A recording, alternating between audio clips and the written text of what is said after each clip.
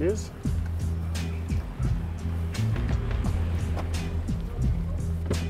Rio. I'm on time, I'm not late. You've done well. I got your coffee. Thank you very much. That's actually Cheers. that one. Thank you. There you go. Well, before we get started, I have to say welcome. Welcome aboard. TNT are delighted to have you on board, and everyone that works behind the scenes and in front of the camera, behind camera a lot. Do you have to say this? I am being paid.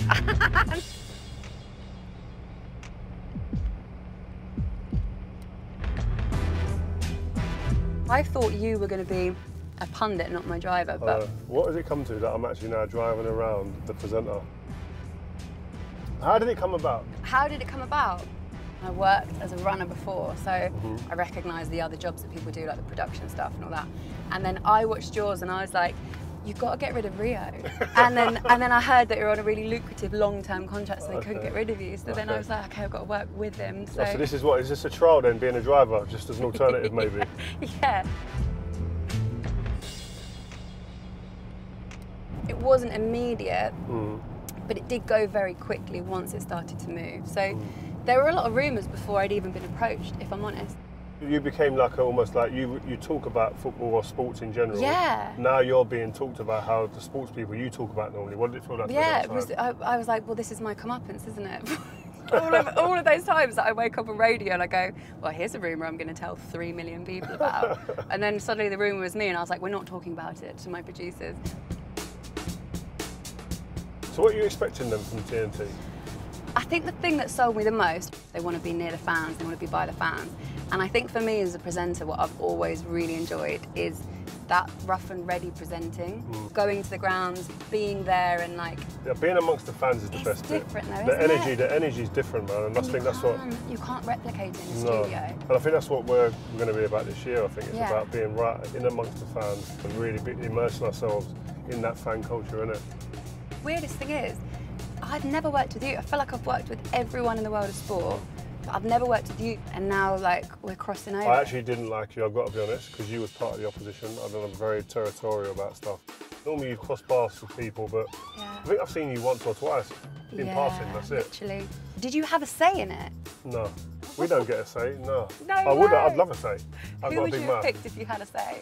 I'd have picked you. No, you I'd have wouldn't. picked you. You have to say that. You have You're to in the say car, that I ain't saying now. anyone else.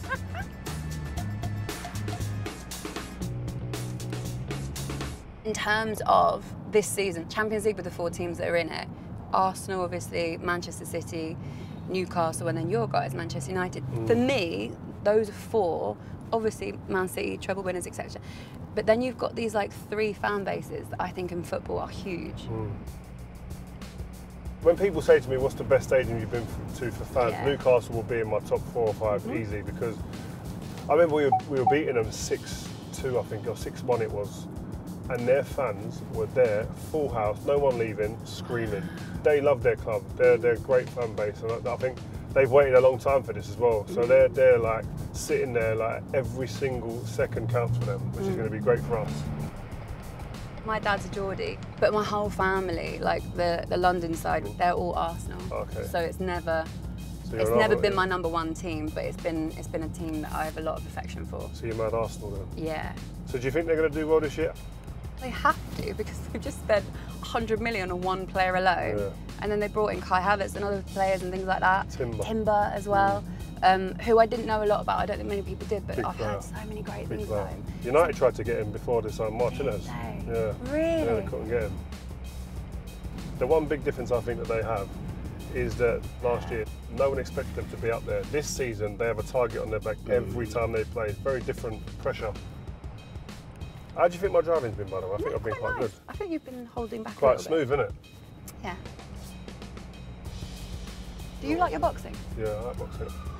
Working in boxing the last few years and getting to be ringside and watch it like I've never watched it before. When I first started watching it that close, I was like, oof. Daniel Dubois, do you think you can beat Usyk? Thing is, I love Daniel Dubois, but I'm also a little bit obsessed with Usyk. I just think he's so weirdly brilliant. Yeah. I want to see the British fighters do well, of course, and his footwork's incredible and everything he does is so calculated and thought out and smart. So that would worry me a little bit, but I'm going to go and do it. So I'm going to Poland for that. That's my first fight. Yeah. Oh, wicked. So you're doing multiple sports for TNT then? Yeah. So you're not just playing games, are you? You're coming in and taking over. To be a top presenter, do you feel you need to have had a hand over all sports? What I did, I think the best thing that I could have done was I grew up behind the camera, so like all the production route. It gives you an understanding of what everybody else behind the camera is trying to do, and it means that you're working with them instead of sometimes when you don't understand each other's jobs, it's almost like you're working against each other. How excited are you? Very excited. To start a new project with a new team, that's actually having like a clean slate is a really great place to start. So I'm excited about it. I feel a little bit nervous as well because I feel like I'm the new kid in school and you guys all know each other and you've been in lessons together for a few years. You sit at the back of the class and I feel like I'm coming in and I'm going to sit at the front of the class and be the most intelligent one. You're coming in as school prefect. That's how I yeah. Just go in and just follow my lead. I'm the leader. Yeah. No, I'm joking. Like I said before, you're good at what you do. You ain't nervous, are you? No, not really. I was just playing up to the camera. 10 out of 10, actually. Excellent driving skills. Good Well first, done. good start. All right, take care. Bye.